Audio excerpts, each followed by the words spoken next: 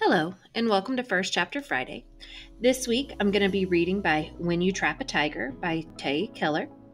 It's the story of Lily, and she and her mom and sister are starting to move in with her halmoni, or grandmother. And all growing up, her halmoni has always told her these Korean folk tales, and a tiger plays prominently in many of these tales. And Lily starts to wonder if there's more truth to these stories than she originally thought, because this tiger starts to appear and tries to make deals with her. So let's begin.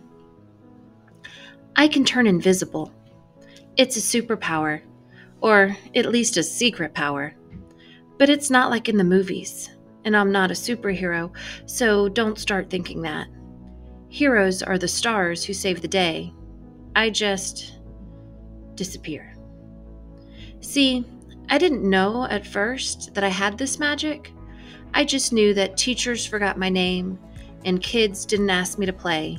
And one time, at the end of fourth grade, a boy at my class frowned at me and said, "Where did you come from? I don't think I've ever seen you before." I used to hate being invisible, but now I understand. It's because I'm magic. My older sister Sam says it's not a real super secret power. It's just called being shy. But Sam can be rude. And the truth is, my power can come in handy. Like when Mom and Sam fight, like right now. I wrap myself in invisibility and rest my forehead against the backseat window, watching raindrops slide down the side of our old station wagon.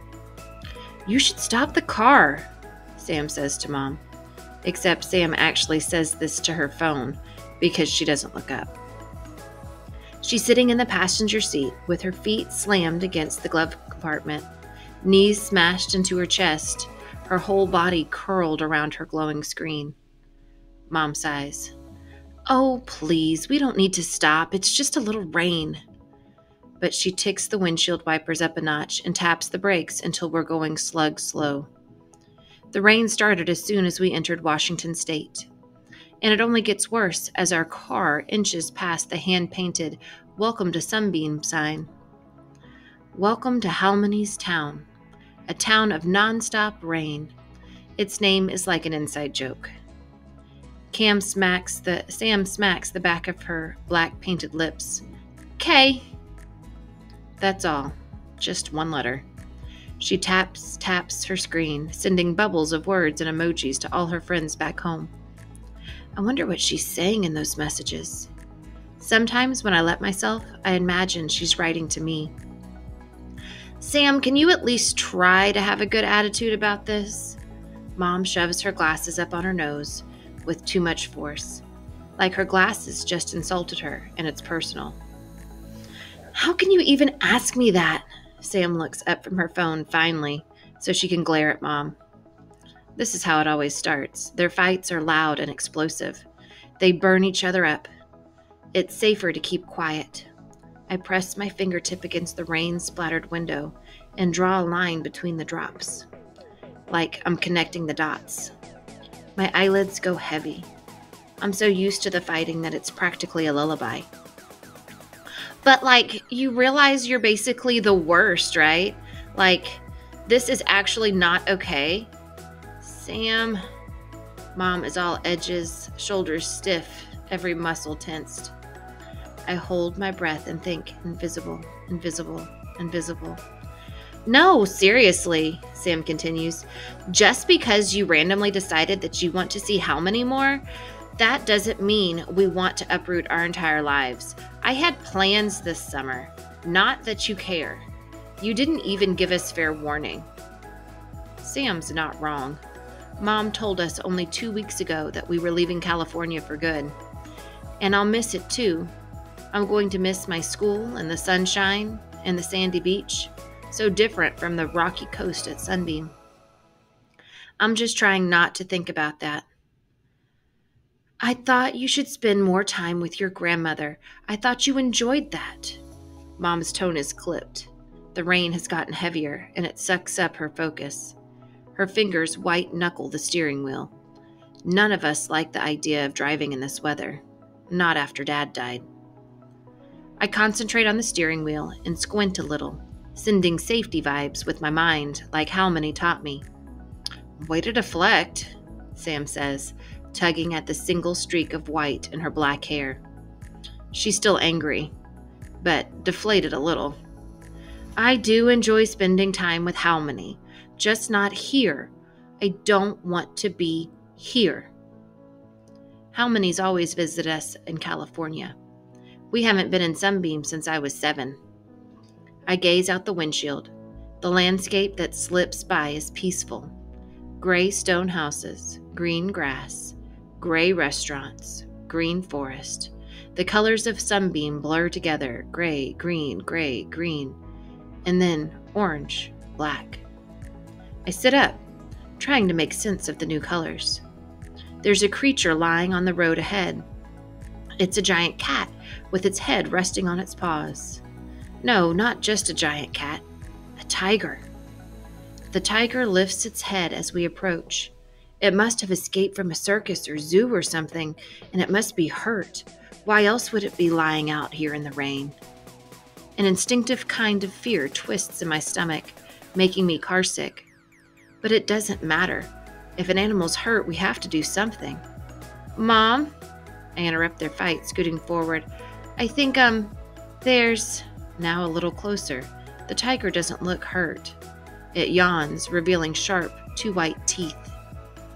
And then it stands, 1 claw, 1 paw, 1 leg at a time. "Girls," Mom says, voice tense, tired. Her annoyance with Sam rarely bleeds onto me. But after driving for 8 hours, Mom can't contain it. "Both of you, please, I need to focus on driving for a moment." I bite the inside of my cheek. This doesn't make sense. Mom must notice the giant cat, but maybe she's too distracted by Sam. "Mom," I murmur, waiting for her to hit the brakes. She doesn't. Sometimes the problem with my invisibility is that it takes a little while to wear off. It takes a little while for people to see me and hear me and listen. Listen, this isn't like a tiger I've seen in a zoo. It's huge, as big as our car. The orange in its coat glows, and the black is as dark as the moonless night. This tiger belongs in one of how many stories? I lean forward until the seatbelt slices into my skin.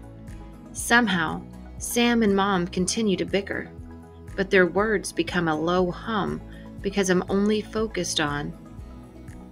The tiger lifts its enormous head, and it looks at me. It sees me. The big cat raises an eyebrow, like it's daring me to do something. My voice catches in my throat, and I stumble over my words. They come out choked. "Mom, stop!" Mom's busy talking to Sam, so I shout louder, "Stop!" Finally, Mom acknowledges me, eyebrows pinched. She glances at me in the rearview mirror. "Lily, what's wrong?"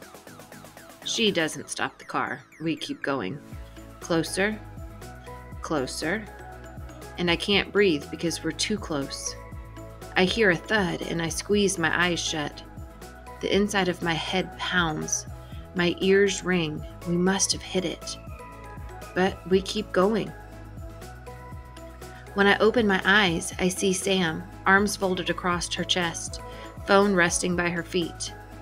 "It died," she announces. My pulse is a wild beast as I scan the road, searching for horrors I didn't want to see. Nothing's there. Mom's jaw tightens. "Sam, please don't throw your expensive phone around."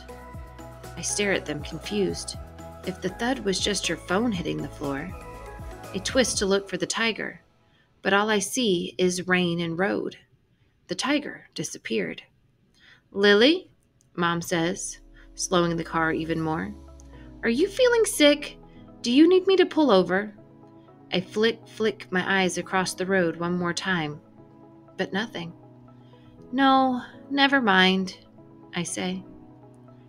She smiles, relieved. I am never difficult. I make things easy. "Hang in there. We'll be at Halmony's soon." I nod, trying to act normal, casual, even though my heart is jump dancing. I can't tell Mom about this. She'd ask if I'm dehydrated, if I have a fever. And maybe I do. I press my palm to my forehead, but I can't tell. I guess it's possible that I'm getting sick. Or maybe I just fell asleep for a moment.